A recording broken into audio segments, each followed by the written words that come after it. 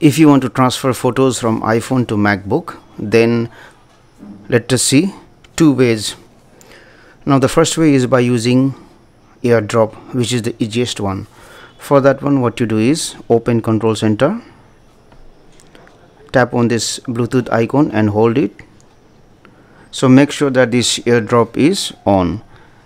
Now if you are using AirDrop for the first time, then you will see the devices which are nearby to your iPhone and where the AirDrop is enabled. So you have to select your MacBook.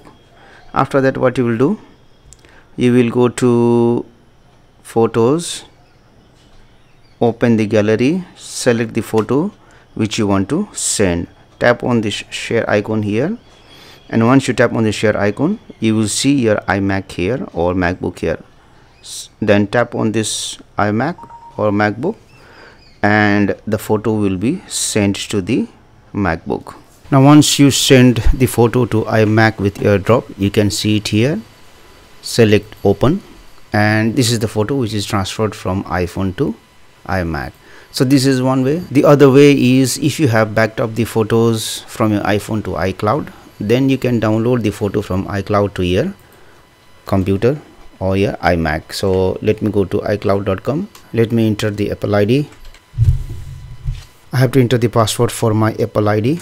Next, go to Photos. Suppose if you want to download any photo, click to select the photo. If you want to select more, press the option button and then click the other photo. Then you have to click on this download icon. Now the photos are downloaded in zipped format. Once the downloading is finished, click on it